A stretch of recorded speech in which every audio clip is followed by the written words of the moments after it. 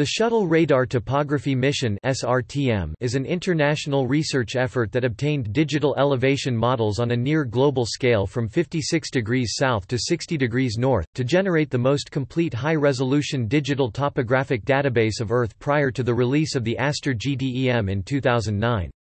SRTM consisted of a specially modified radar system that flew on board the Space Shuttle Endeavour during the 11-day STS-99 mission in February 2000, based on the older spaceborne imaging radar C-X-band synthetic aperture radar (SIR-C-X-SAR), previously used on the shuttle in 1994. To acquire topographic data, the SRTM payload was outfitted with two radar antennas. One antenna was located in the shuttle's payload bay, the other, a critical change from the SIR-C-X-SAR, allowing single-pass interferometry, on the end of a 60-meter (200-foot) mast that extended from the payload bay once the shuttle was in space. The technique employed is known as interferometric synthetic aperture radar. Intermap Technologies was the prime contractor for processing the interferometric synthetic aperture radar data. The elevation models are arranged into tiles, each covering 1 degree of latitude and 1 degree of longitude, named according to their southwestern corners. For example, N45E006 stretches from 45 degrees north 6 degrees east to 46 degrees north 7 degrees east, and S45W006 from 45 degrees south 6 degrees west to 44 degrees south 5 degrees west. The resolution of the raw data is 1 arcsecond, 30 meters along the equator, and coverage includes Africa, Europe, North America, South America, Asia, and Australia. A derived 1 arcsecond dataset with trees and other non-terrain features removed covering Australia was made available in November 2011. The raw data are restricted for government use. For the rest of the world, only 3 arcsecond, 90 meters along the equator data are available. Each 1 arcsecond tile has 3,601 rows, each consisting of 3,601 16-bit Bigendian cells. The dimensions of the 3 arcsecond tiles are 1,201 by 1,201. The original SRTM elevations were calculated relative to the WGS-84 ellipsoid, and then the EGM-96 geoid separation values were added to convert to heights relative to the geoid for all the released products. The elevation models derived from the SRTM data are used in geographic information systems.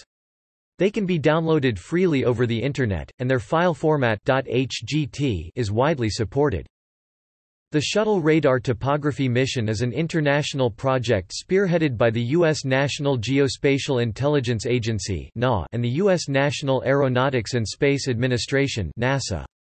NASA transferred the SRTM payload to the Smithsonian National Air and Space Museum in 2003. The canister, mast, and antenna are now on display at the Stephen F. Udvar-Hazy Center in Chantilly, Virginia.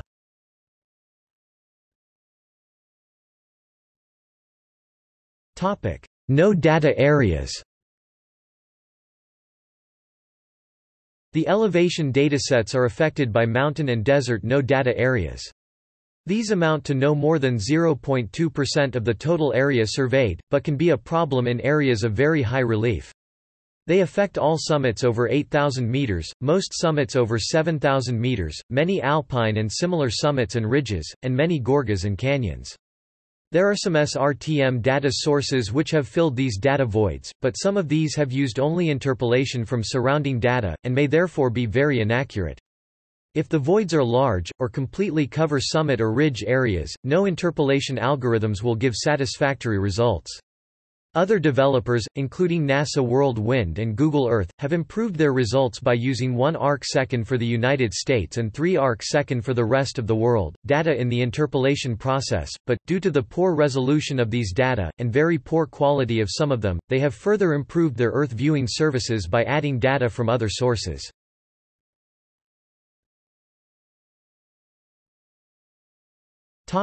Void-filled SRTM datasets.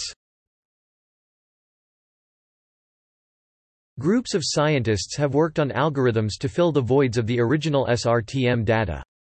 2 datasets offer global coverage void-filled SRTM data at full resolution, the CGIAR-CSI versions and the USGS Hydrosheds dataset. The CGIAR-CSI version 4 provides the best global coverage full-resolution SRTM dataset.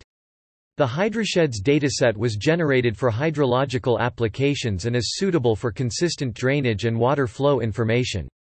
References are provided on the algorithms used and quality assessment. The void-filled SRTM data from viewfinder panoramas are high quality at full SRTM resolution. Since November 2012 there is free and global coverage at 3 arc-seconds available.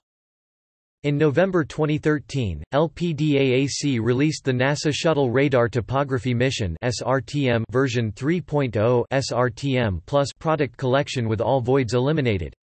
Voids were filled primarily from ASTER GDEM2, and secondarily from USGS GMTED 2010 or USGS National Elevation Dataset (NED) for the United States except Alaska and northernmost Mexico according to the announcement.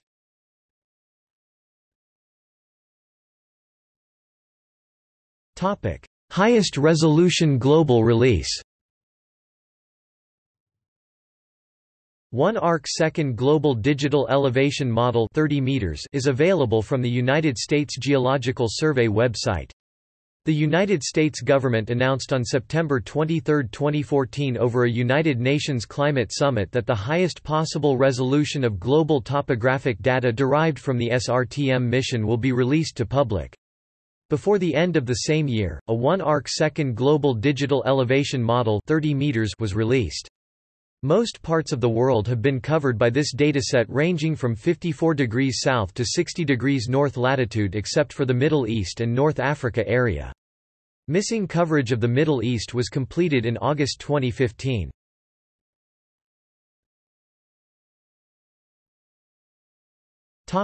Users.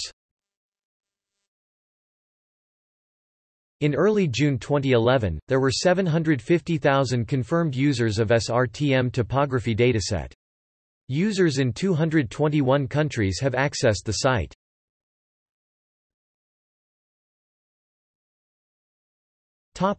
See also: